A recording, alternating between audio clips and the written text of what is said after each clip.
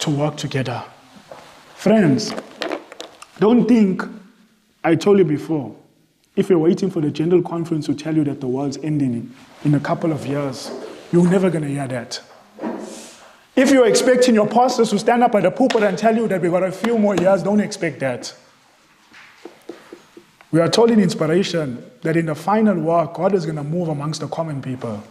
Do you know that William Miller, when God was looking for someone to proclaim the 2,300-year prophecy, God never go and choose a theologian.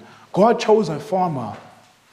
William Miller, an ignorant man, and God opened up these prophecies to him. I believe that's how God's going to work it. And that has always been God's method. When Jesus was born in Bethlehem, the angel passed by the rabbis and the theologians, and the angels went to shepherds who are watching their flocks and told them, Jesus is born. God always chooses the common people. Why doesn't he use the religious leaders? Because their education makes them proud. And God cannot speak to them. They cannot hear the voice of God. And God at times has to pass them by. I believe same thing in this closing work. God's going to work amongst the common people. Let us also not believe because I'm a common person, automatically God's selecting me.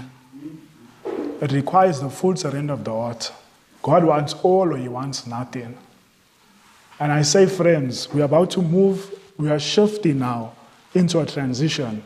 As I said, what we think was severe loss there, we have seen nothing as yet. We have seen nothing.